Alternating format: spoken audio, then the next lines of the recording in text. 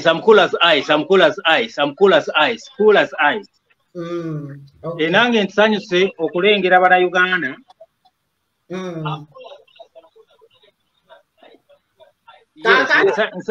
Kati mirimu ki gyokola because abantu abamu bajja kubuuza what kwegamba nga gwe nkuyita kye bayita gundi critical analyst. So in your respect mirimu ki gyokola kwegamba introduce yourself to my followers. Kumirimu gyange ndi grant and development marketing consultant. Ekyo njagala mukimanye bulungi nnyo, grant and development consultant. Ekyo njagala mukimanye nga ekisinga okubeera nga kyenkola. Ekirala ne musajja abadde mu business for quite a long time. Mu business omwo mwembadde bingi nnyo byembadde nkwataganya mu business. Era byemba ninako omukono mungi nnyo. So many people I think get to know. Okuli n'ebintu ebya events byensobola okubeera nga nabyo mbyennyumirizaamu. Wanga nabikolako yali trying time je nayitamu kwa sometime era njinako experience mu ngeri yonna ey'enjawulo. Ninamu abamu bagamba ninamu obukugu wanga saakola lunaku lumu takikolera mwaka gumu nakikolera ku years which above 10 years. So kiba kitegeeza bwemba ebintu ebimu bwemba mbyenyigiddemu mba mbyogera ku mazima okusinziira bwemba mbiraba. So nsuubira nzizeemu ababadde babuuza simanyi oba waliwo ekirala ekibuuzo ekirala kigenda mu maaso kye mwali yagadde nziremu. Nedda kakati badde njagala tuddeyo ku MC Richie real life. MC Richie ebivulu byo bino like what does it take kubanga abantu bangi nnyo maybe kyalibadde kirungi nnyo n'ensooka n'embuuza ku Kibedi sebo nkulamusizza tubeere ng'Abannayuganda abali civilized nkulamusizza era munnange nange wendi wano ku pano. Yes sebo nange nkulamusizza kansuubire oli bulungi. Ndi bulungi nnyo ndi musanyufu sirina buzibu. Yes sebo. Okay. Kati mumaze okwebuuzaako kakati MC Richie ekivulu kino oba ebivulu bino byokola every summer like you said there's a lot of controversy mu bantu ba diaspora n'Abannayuganda bamwe abatannaba kukitegeera. So mbadde njagala onnyonnyoleko kwegamba si togenda nnyo of course mu your secret details naye what does it take? Munange ekivulu kino sirina secret details. Ekivulu nga bwe nkunnyonnyodde si bya buli omu.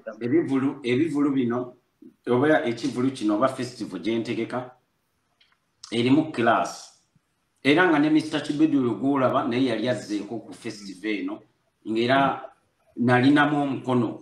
Kibedi naye najja n'asobola okubanga naye abeerawo era yaŋŋamba nti nyina okubeera ku kivulu Richie kola nga bw'osobola osobola okubeera. So ebisinga osobola okubimubuuza then nze ne ndyoka ntandikira awalala. Naye nga kakati Mr. Kibedi. Mr. Kibedi. Atuulira banenda. Mr. Kibedi. Yes. Tubadde to seeking attention yo. Kakati yes. According to MC Richie wa attendingako ekivulu kye oba ebivulu bye. Chichi kyolaba ekibulamu gwe nga critical analyst. Ndowooza you cannot analyze in a second ng'omuntu takosanaba kutuwa because abadde nze mbadde nsuubira nannyini mukolo yalina biograph ne history bwakyo akukitambuza okututekinga through yes akututekinga through then nze nga omuntu asobola okubeera nga njogera ebirungi ne challenges ezirimu ez'enjawulo ne tusooka tubanga tuwuliriza kubanga nze si hostingangako however much I've ever been a guest. You're getting me? So some or the other on a professional level nanyini mukolo alina okututekinga through background byonna byonna ebyachi bwe byatandika then akutekinga through all the journey of the festival. Then me as a person mbani na kujja n'engamba yes the good thing is A, the bad thing is B. That's how I have to do things. Nayesobola kujja n'entandika kwogera sawa zino when somebody has not spoken about it. Nze sinze nanyini mukolo ogwo nanyiniko yoyo ye mukulu oyo. Omukolo gwagwa Mr. Kibedi omukolo I'm not sakala kutwalibwanga a PR. I don't do PR for the festival, but I'm a critique as a fan. Okay, you're getting me. So he has to take us through. Yenanyini event yeno. Even saka ko impersonating akugama mu yange.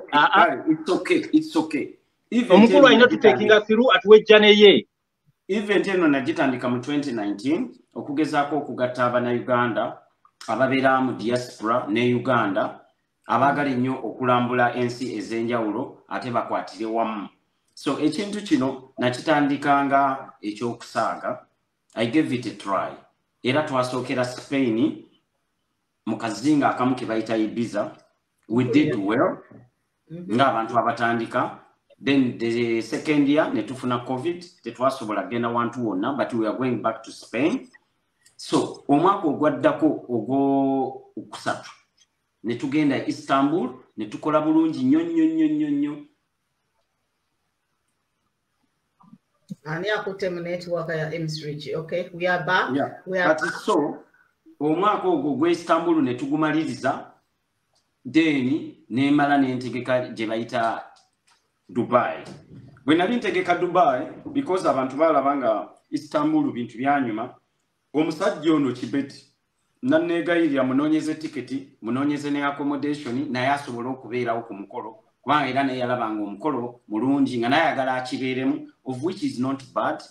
Ine ngamba Kibedi kyali wange leka musakire, ne musakira tiketi, ne musakira ne visa, naye n'asobola okubanga akyegattako. Kubanga yakirabanga ekintu kirungi nga you meet a lot of people from different areas. Kati so ekyo ne tukimala ne tukikola, ekyo ne kiggwa. Omwaka guno ne ngamba saagala kwesumbuwa nnyo mbadde ne disappointment nnyingi. Leka nkitegeke wano wa ewange buli kimu kyekwasaganyize wano ku ground. Okay. So awe nkomye ku kyawano. Kakati ekyabadde successful ennyo ne kano mbadde nkera ekyabadde successful ennyo. Okay. Kakati okay, tuwadde history y'ebivulu bino ngeri gye byatandika. Ekisibu okay. Newankubadde ogamba nti nabana ebivulu ebyo si egundi festival ezo si za buli omu. But there are people out there who would want to be involved.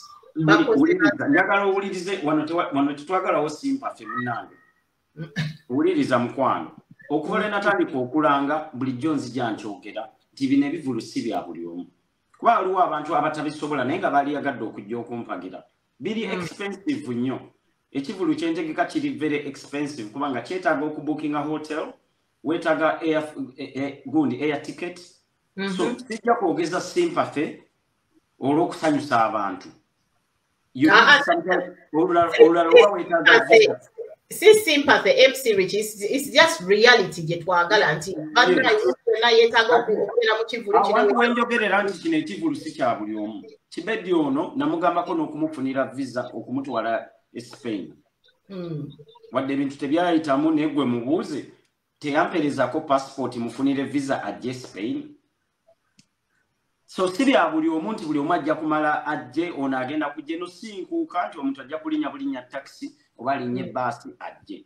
So ekivulu si bya buli omu era wenannanga abantu nabagambanga nti asobola awulira nti yeesobola yabajja era abantu bonna abaali bazzeeko ku kivulu kyange be bantu abasinga okuba nga beesobola naye okujjako era nga bw'omanyi ku mbaga tekubulako musiiwuufu. N'abalala abasiiwuufu babeeramu bano abateesobola ne tumakwatirako biki ne bibaawo. So bwentyo bwengu. Kati okuroundinga up ku the whole matter tugambe nti omuntu alina kutandikiranga mu bukadde bumeka kangambe abantu wa Uganda bakolamu ku ssente zaabwe abamu. Olinza kati eyo answer saagala nnyo kukulanda nnyo. Eyo answer olinza gibuuza Kibedi nti omuntu okutuuka e Dubai yali yeetaaga ssente nga mmeka. Kibedi yajja okuddamu kubanga ekye Dubai visa teyali nzibu nnyo naye mubuuze yali yeetaaga ssente nga mmeka okuva e Uganda okgenda e Dubai. Kubanga ye kye Dubai yaliyo.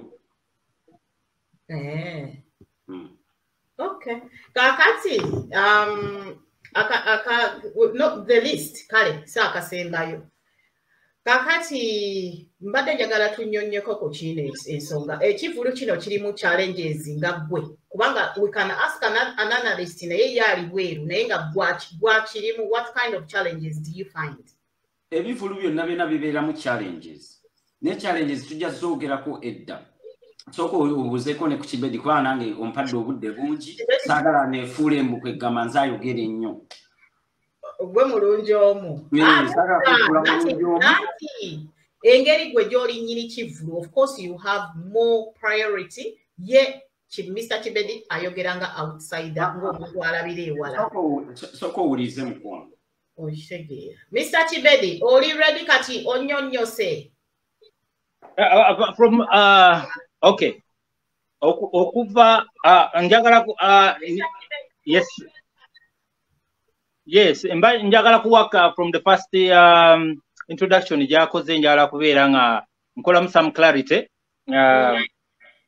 ekisooka mu byonna background y'ekintu kino kyonna between me and him is very aware era akimanyi bulungi nnyo concept plan yonna y'okutandika summer festival idea yava ku ye saagala akyogere like although bwe mba njogera ku summer festival eno sikirinamu kind of another influence in some or the other ninamu a hand of influence okubesinga ku relation gye nina n'omwami oyo nga terimu kugamba relation erimu obutaagaliza oba obunyiivu oba okubeera n'obukyayi no not like that naye bwe mba njagadde okukola clarity esookera ddala in 2019 sirinamu agakatona mugulu sirinamu njogera bwogeza ebintu bye mba mbaddeko nga critique ayogera ekirungi n'ekibi nga naye bw'osobola okwogera ekirungi n'ekibi ekindiko naye nga toninaako bukyayi yes wangi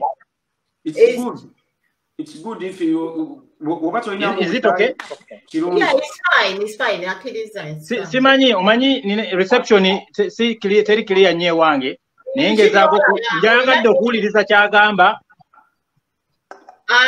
nedda agambye talina buzibu ye basically ekino ekyokubeera nti olina obukyayi ku bintu bye okiclearinze si bwe kiri yes era njagala kwogera ebintu bino nga mbyogera nga a critique mu sector gye tuwogereramu ya event now ekisooka mu byonna for the summer festival ezizze zonna if my brother would recall we had a very polite meeting of which yaleeta idea ye n'agamba Coxi nkuconsultingako ng'omuntu abadde mu event ate you are a member of the real life family ne mugamba yes tewali tabu I'm open ku nsonga zonna z'oba oyagala mbeereko nga maybe suggestinga but upon you okutaking on yemba njogedde wange yenanyini kivulu kye naye consultingako ne mugamba you know what nina idea gyendeese gyempulira muli mu mutwe ne ngamba event eno ina simu yayo eriki era I ask so much simu ya event eno erina kubeera ki olina okubeera n'agenda yaayo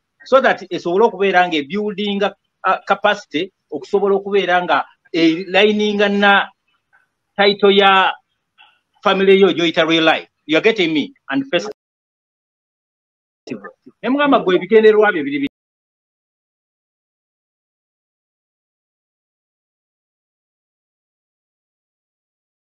bitya omukulu nagamba osobola okunyamba n'ombuulirako kubanga ebyange nze mbadde njagala ebeere just a social networking event nga social networking kiri kitya just abantu bajja ne bafuna fani naye nga kiri best ku bantu abasobola okubeera nga they can afford it abantu aba affording nga bebaliwa be bantu abasobola okubeera nga bakozeemu ku ssente ate nga bali welese that was his idea ne mugamba okay bw'oba bwekityo bw'okiraba there's no problem naye nze ne muwa perspective eyange ne mugamba ekyo kyalibanga tekijja tuwa kye twagala kirungi nnyo kubanga kuva dda ne bwe mba njogera njagaliza ekintu kye kisobole okuba nga kivaayo nga kibeera a boom nga kibeera successful by numbers growing are you getting me era ne mugamba manyi mu nsonga zino zonna zigenda mu maaso nze kankuwe program gye nina mu bwongo since dream ya real life family erinayo charity zerina okulwaninga oba zerina okutambuza why don't you use this event okubeera nga is a fundraising tool since olina abaana okusinziira ku bwe boogamba olina abaana bo boyagala okulabirira abaana boyagala okugivinga back always on holidays like Easter and Christmas kikozese bawishers bo nga bw'obuildinze capacity platform yo bajje okusenga ekivulu kino that it is a fundraising event nga naye ngerimu ekintu ky'oku networkinga n'okubeera nga socialize so that omuntu bwajja n'abaayo akasente kasasula kabeera nga proceedings ezigenda ku project yo eri eya charity. That was my idea. So he bought it. Between me and him yakimanya. Era mwennyini yangamba kokise ekikyolese kirungi nnyo. Naye where do we start from? Ne mugamba, do you know where to start from? First of all, bw'oba abaana bo bali luddawa. Because that's why I asked. Nangamba abaana bange bali Uganda. Ne mugamba baba bali Uganda. Ekisooka okubeera ebintu nga bikolebwa legitimately. Olina okuregisteringa. Oba okusaba, oba okuseekinga, oba okuapplyinga. Okole ebintu bino nga an NGO. Naye bw'oba tosobodde an NGO. Because being an NGO, it takes a lot. Credentials nyingi nnyo Uganda. Okugifuula NGO. Naye gifuule nga organization, registering nga organization, eyamba obuyambi. We went into that discussion. And I'm very sure, yet between me and him, not taking our own responsibility. Once they're sharing an idea, jari. The next step I had, there was a function in Ibiza, the first charity, Nzenajitwalanga Mutima Gwange, charity social networking event. Eranga mulozo byange nkyalowooza. Mbu ekintu ekikolebwa omukulu yakibayi nga era kijja kutambulirawo. Because I wanted his followers to come in and be a hand of support. Because support was the key factor ekyokubeera nga oteesewo festival. Muweereze likes mwe temuli wano just kutujira. So you get me? Kati bwe tugenda mu mbeera bwetyo omukulu yagenda ne event ye. Era ku event eyo yantuukira n'angamba Cox nali yagadde nnyo okujja. Ne mugamba sina tabo okujja but ninamu challenges because I always speak my heart out. Ne mugamba why? Ebintu bya Europe n'okutandika okufuna visa. A time gye tusabe gy'ongambiddemu yalibanga yes wa advertising nga obudde bukyali. Naye nze mbadde reckless nzize late. Okutandika okubuildinga interest. Era na marketinganga nnyo ku platform yange by then. In 2019, nanji marketing anyo event bane mugende ku mukolo supporting naye angezaako boosting the people in Europe to be part of it because it is easier for them to connect to that place in Spain in Ibiza. So era nengamba natekangawo nnyo embeera nenjagala mugende kubanga obwongo bwange bali bungamba uli muntu bwagenda na supportinga kiba kitegeeza program y'omukulu ey'okuyamba ku baana be balina in question balina oba bali luddawa bali waggona balina ba supportinga basobola okujja ba supportinge ba musupportinga ku event ena asobola okubeera ne ssente ezisobola okugula maybe blanketi maybe mifaliso maybe anything gyaba plannings ejje ku budget ye. So I raised the campaign of that. Kati nangamba naye kusinzira nga bwe bitambudde wali badde part of it. Ne mugamba challenges eziriwo sirina invitation sirina visa process wano mpanvu ne ssente embeera gyonsanzeemu siri able okubeera nga namu akasente genteekamu. He made recommends nampandikira application eyo ngendo gitambuza nga time eweddeyo nga Schengen visa tebasobola zimpa ku time eyo ng'ebyo bingi era ne mugamba omanyi nfunye challenge byonna mbigezezzaako naye kirabika unfortunately I might not make it. Ne mugamba naye ku nduulu gye tukubye ku mbeera gye tukubye bwe kiba nga tukyatambulira ku agenda eri ejja kusobola okubeera ng'eri success. Mpulira. Okitegera. So that was the thing. Now as time went on netugenda mu chapter zize zikola phases eyo nayo nejja era nalaba omuludde olwatuuka nendaba mu challenges obubaddemu but which I would understand at sometimes nsobola okubanga bwe kinaba kyetaaga nja gunnyonnyola nga phase endaleze. So bwe tutandikirawo that's how they started from. Okitegera? That's how it all started. Okay. Kati nze mbadde njagala naye nga bwe mugamba neeyogedde nnyo naye ndowooza ayongerezeeko aho naye nga kirala kye mbadde njagala okukola clarity. Waliwo akantu ke mbadde njagala okwogerako kubanga akoogedde mu feezi ye wali n'agamba ku mukolo guno ogwasooka ogwali e Dubai. Yes, ogwali e Dubai. Mbadde njagala tukole clarity. Mbu yes, ekituufu asobola okubanga yogeraganya n'abantu aba sponsoringa tiketi yange.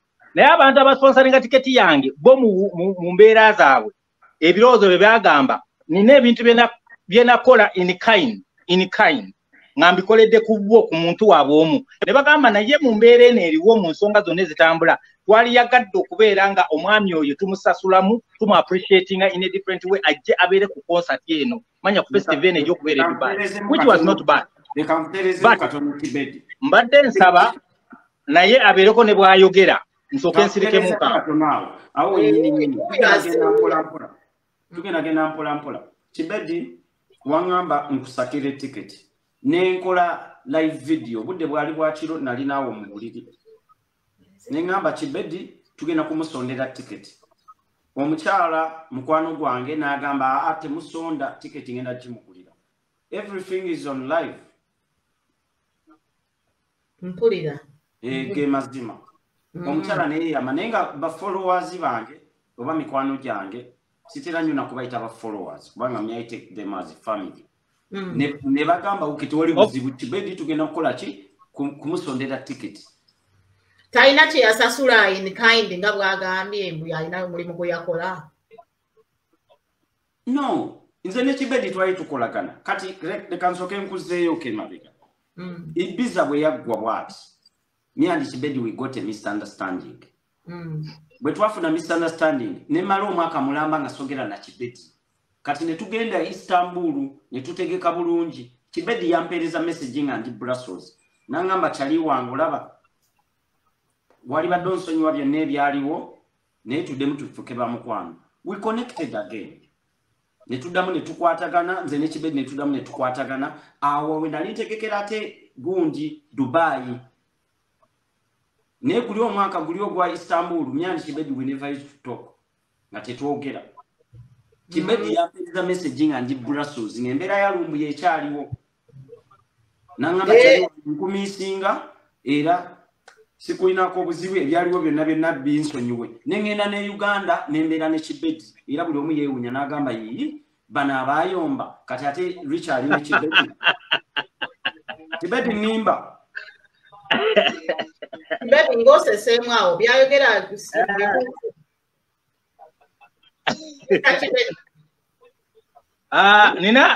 nina ebintu ebimu bye mbadde njagala nze kense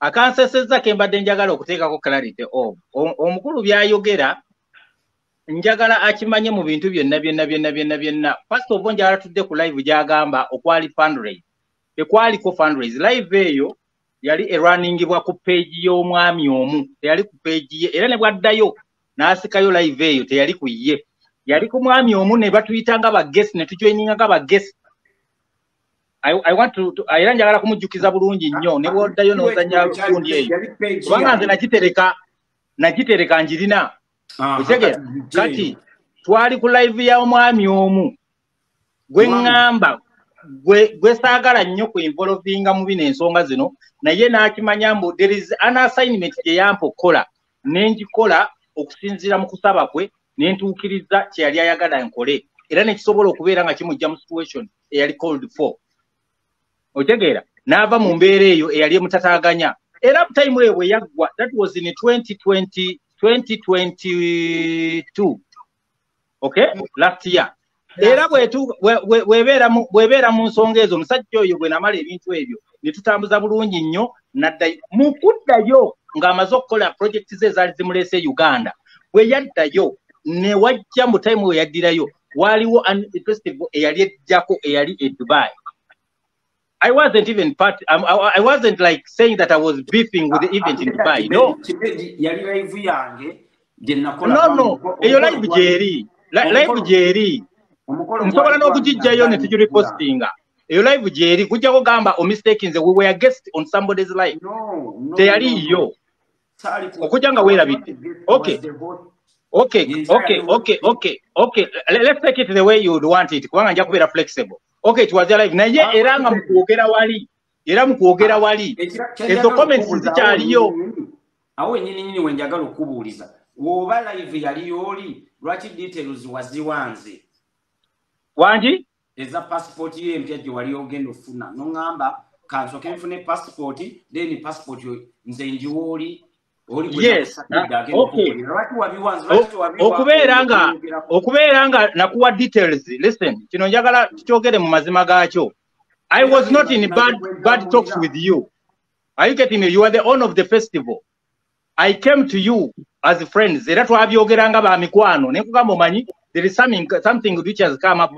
There is an approach entuukiddeko ku twabadde ku live. Ne nkubuuza is this real? Nongamba yes it is real. Ne nkubuulira ne kugamba Nina challenge emu because I hadn't changed my passport to different line. naye sinaba kukyusa ku passport ku East African passport eriko kati ontegeera lwaki tunaba gikyusa era mu mbeera yonna ne nkugamba I'm going to run Kibedi yes ojjukira no ebyo sibikola wangi wajja n'oŋŋamba weebale nnyo neeyanziza nnyo I have the proof yes okubeera nga lindako njagala okwebaza it does not mean tedina we twatandikira there's somewhere it started from kyova olaba nkugamba mu conversation eyali on a friendly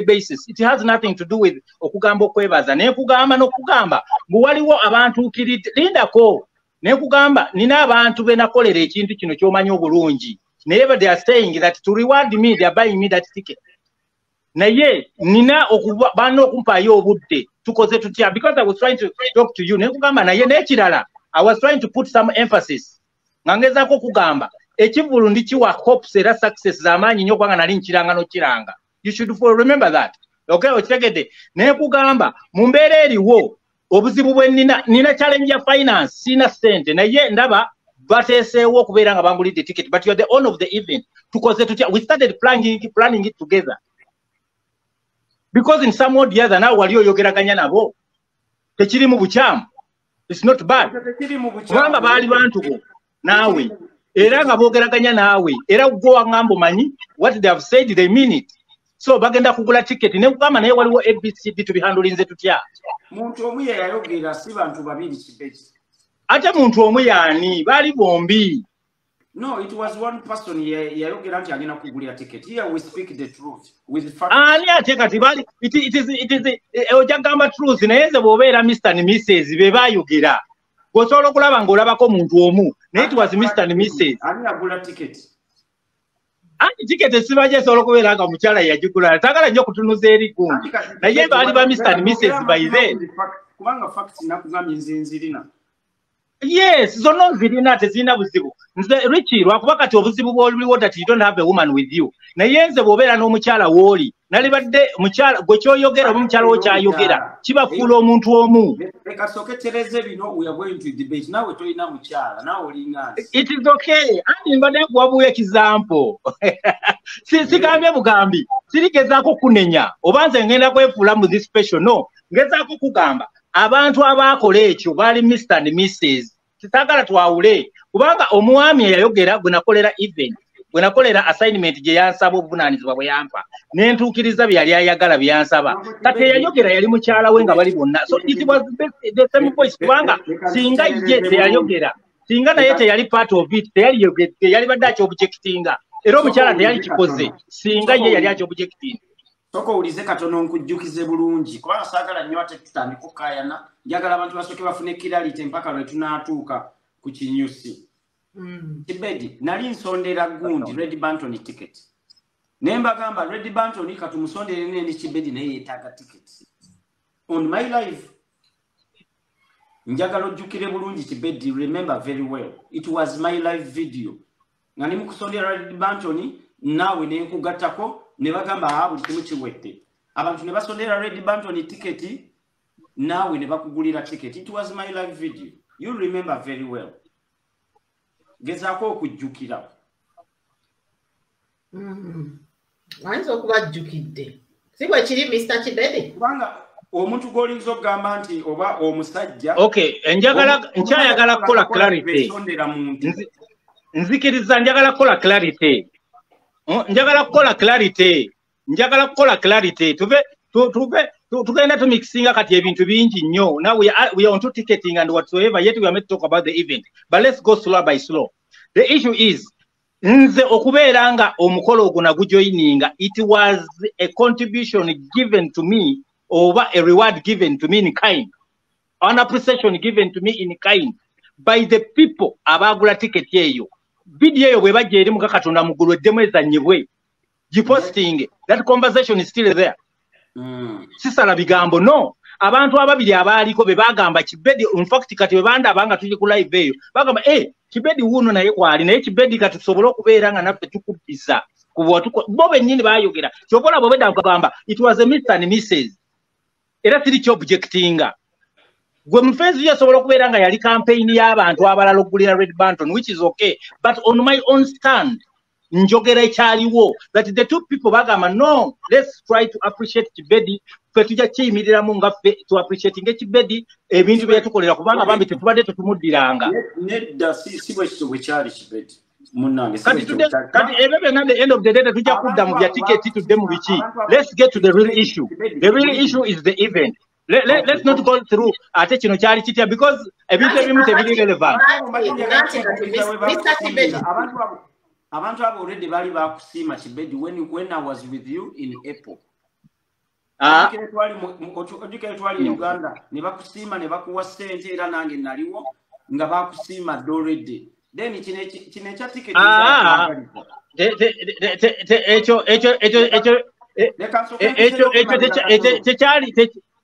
anti njagala kuddamu tekyali kisiimo ekyo nange kyobola banze ya receivinga tekyali kisiimo saagala kugamba ekyo tekyali kisiimo. It was a handout to an outing. No video eddeyo tugane kusibira ku kintu kimu because at the end of the day ana handout on an outing tekikwatagana kisiimo. Kati njagala oyogerere ekivulu twogerere ekivulu oyogere ekivulu twogere challenges zaakyo katuve mu kugamba bugo wajja bwoti there is a lot of irrelevance betwogera kati. The whole point was ntino gwe kenyini you can testify to how much it can cost ogenda kukundi ku event ya MC Richie. Ako Kibedi le kansoke muzeyo kemaliga mu 2019 ngangeno mufunira visa ani yali alina omugulira ticket kati kansoke muzeyo mulagire nti nzaya musakiranga asoka mbulira ani yali agenda omugulira ticket emulete Spain singa visa yagifuna in time. Mr. Kibedi nchiddemu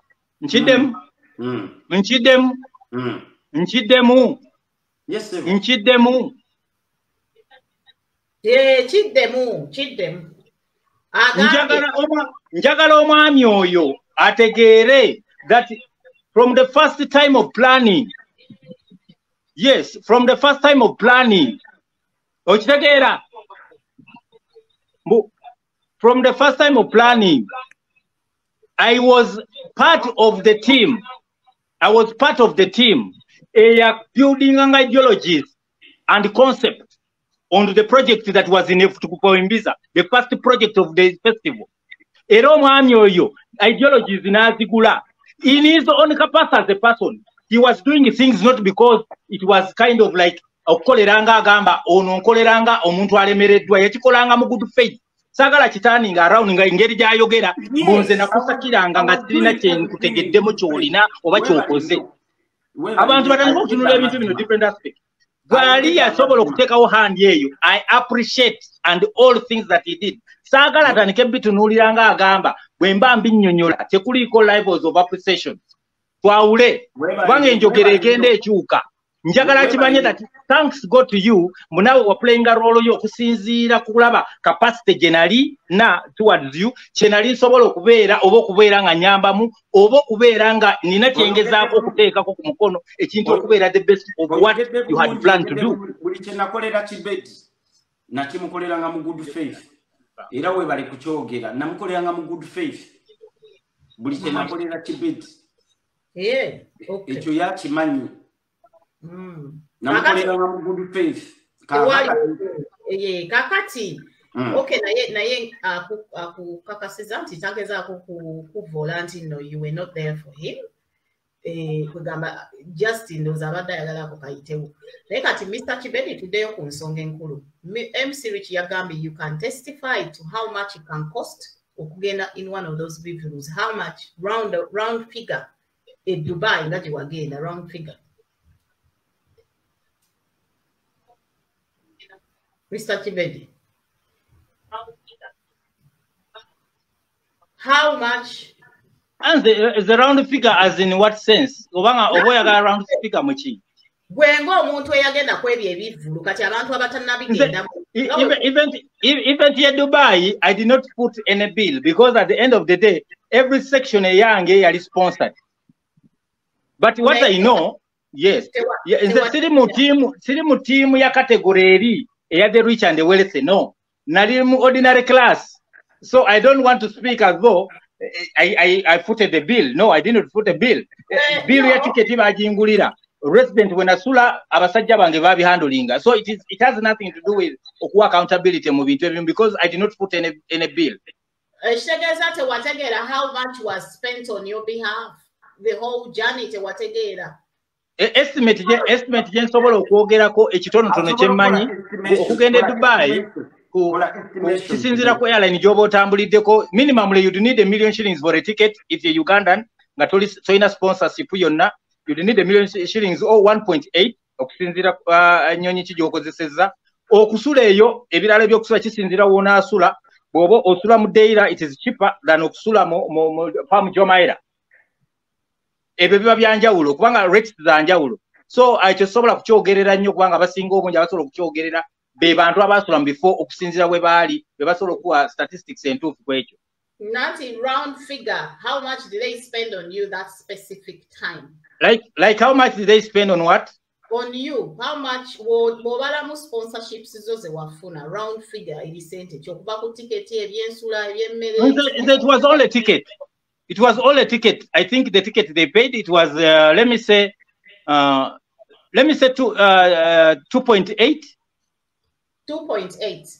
Yes. Ate ebyensula.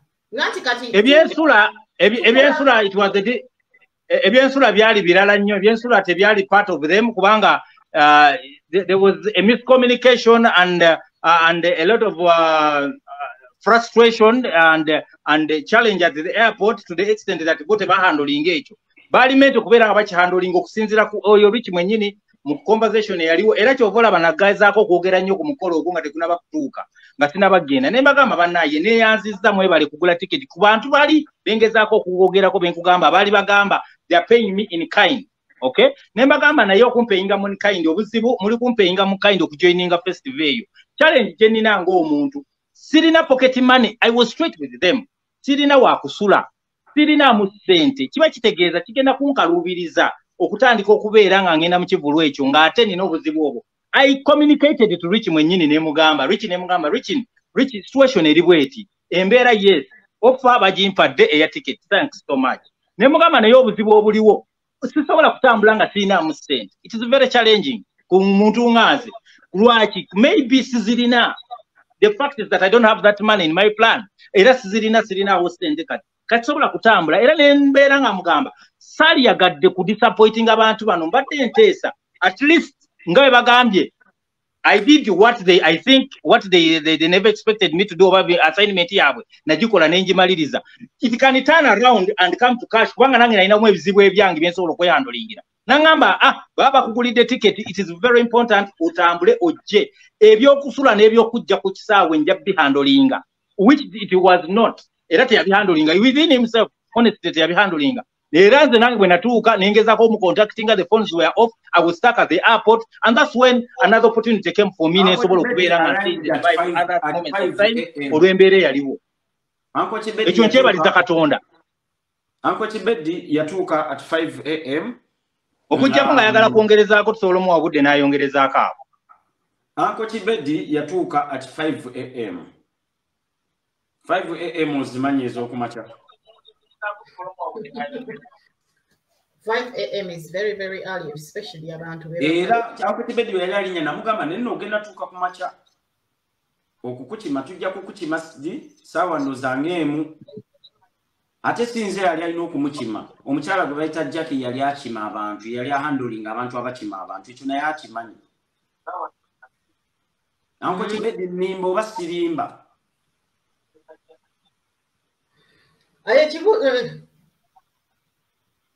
Mr. Kibedi, tubadde twagala kakati on a final note round figure kubanga MC Richie yasobola tugamba figure naye nga yennyini mu akirimu.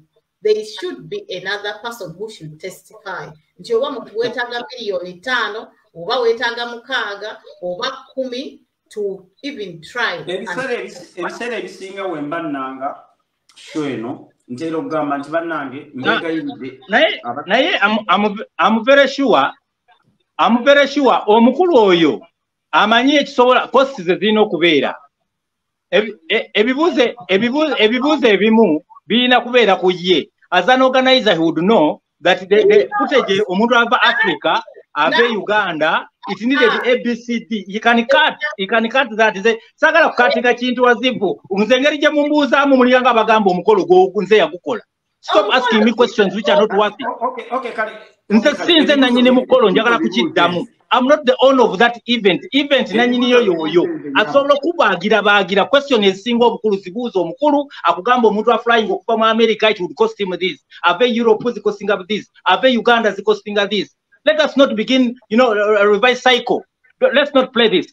Ask the right person. Nanyini kibulu huyo. Mubuuze munayo omuntu yali eve Uganda yali yeetagisa ki because the bebe bw'aba ategeka. Asobola okubriefinga whoever is going to travel. Come on, yeah? Asobola okubriefinga kubanga omuntu amwebuuzaako nze bakya babebuuza ku nsi. I'm not an expert in Dubai. Oh, for okubuuza, the intention of my question. Muleke bibuuze nze nja kubiddamu. MC Richie, ekibuuzo ekyo nakikubuuzizza and I know you will tell me what you're going to tell me. Mr. Kibedi ekimumbuusizza ekibuuzo ekyo so that abeerewo kwegamba omuntu atestifying anti geega amazima agaliwo okitegeera.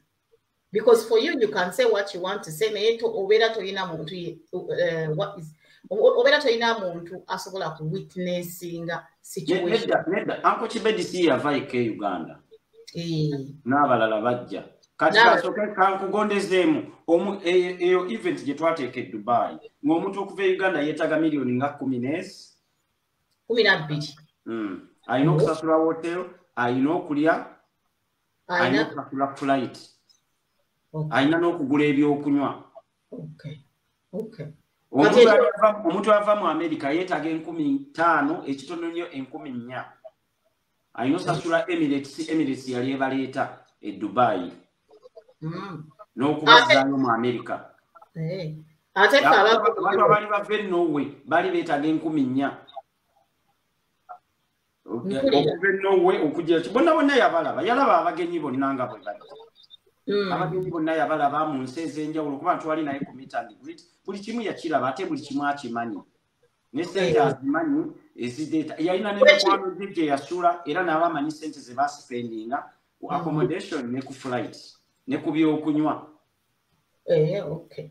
Kakati ekyo tukinnyonnyose. Ekyo nakyo tukinnyonnyose. Mr. Kibedi, are you happy we move on to the next stage? Bwekiri wekito in price range. Nga gwe yagendako kugundi ku Kivulu ku event. Mr. Kibedi olaba biki ebyo? Mr. Kibedi. Owuliriza submission ya MC. Is it my question? Nedda mpuliriza.